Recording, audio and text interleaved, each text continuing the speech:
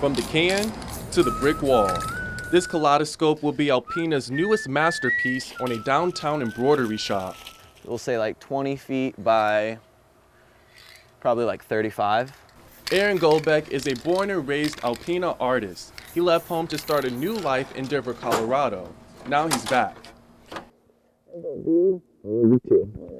Temporarily. I don't know, the whole thing started by just wanting to kind of give back and do something cool. I might have mine right here though. A cool enough project to tag a friend of his from Denver to come brighten up Alpena's art scene.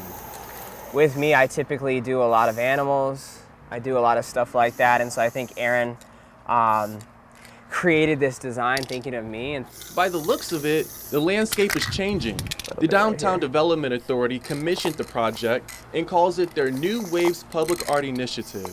I just want to produce something that people can enjoy. Finishing highlights will be set by Thursday, leaving an impression for the whole town to see. Elijah Baker, WBKB News.